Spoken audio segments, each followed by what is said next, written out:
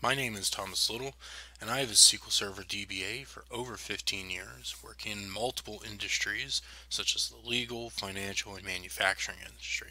I have a personal blog at www.thomaslittledba.com. You can also visit my YouTube channel at yt.tldba.co. You can also like us on Facebook at fb.tldba.co. And these are, again, links to articles and videos that just can further your career as a database administrator. You can also reach me on my personal email at tliddle, the number 30, at gmail.com. Hello and welcome. Today we're going to talk a little bit about dynamic data masking.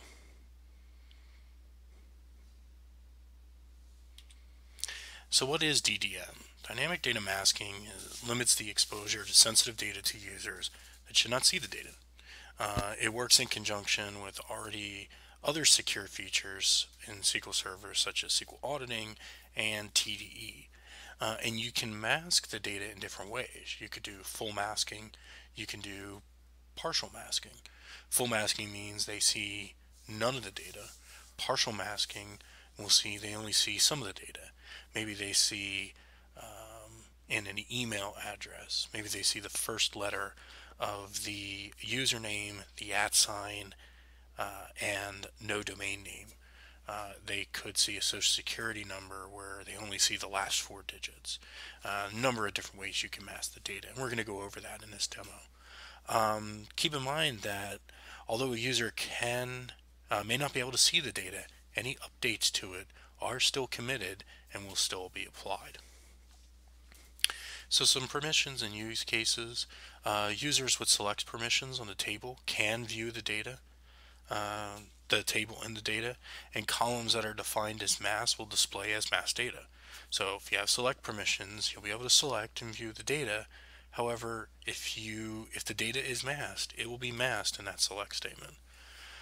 Grant the unmasked permission to a user to enable them to retrieve unmasked data. So there's different permissions that you can apply to certain users that you want to see the data or you don't want to see the data. Some typical use cases, you need to mask the SSN in a column, maybe the email address or phone number. If you're copying data from production down to dev, and you want to mask the data, you can do that.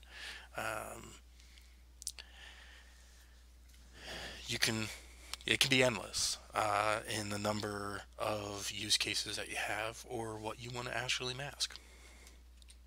Okay, so let's jump into a quick demo of our procedure. So our demo today will start with a table in our HR database in our sample database called employee. And so we're going to just create a very simple table in that scenario. So let's get this going. Let's create that table. Okay.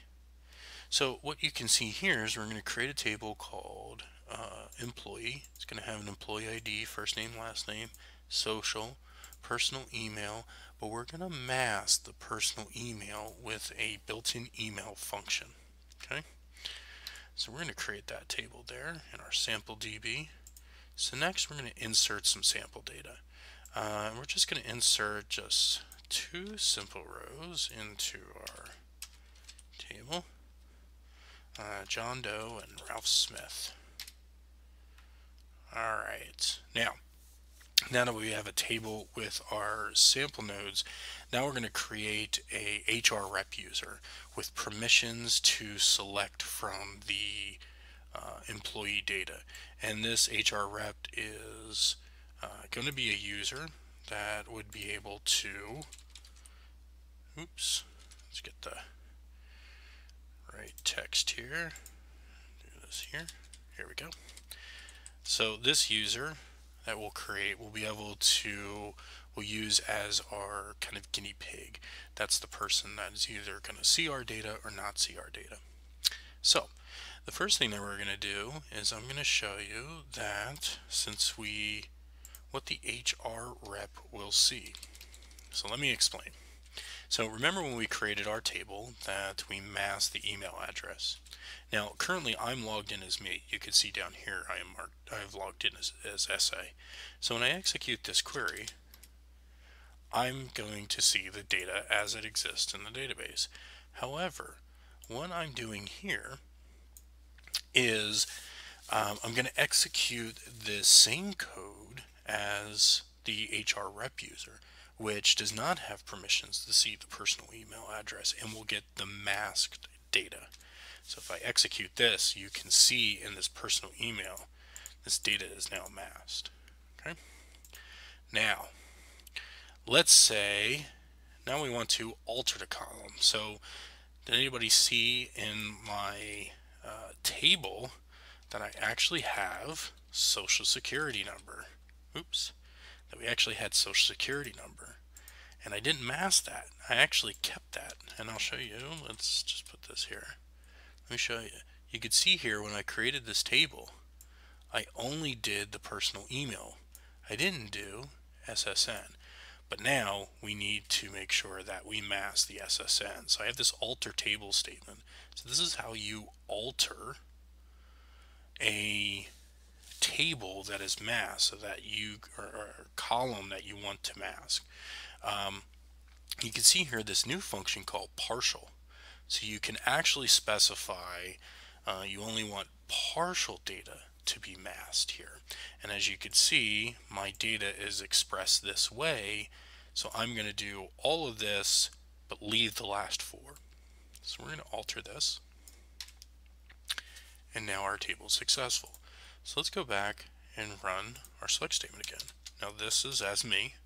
So you can see as SA, I ran this code and I could see the data. However, when I execute it as my HR rep, they now cannot see this data. Okay, so now they can't see the data. So now that we've altered the column, let's say we want to drop the mask. Okay, so that employees can see the data. Let's drop the mask on, let's drop the mask on the personal email. Let's do that. So we'll go here and run this statement. This is alter table name, alter column, drop mask. So we're going to drop this. You can see it's successful. And then let's run our code again. Remember, the top code is run under SA, and the bottom code here is executed as the rep user. Okay, so if you look here, this is me as SA, and this is as the rep user. You can see that the mask has been removed, and now they can see the data.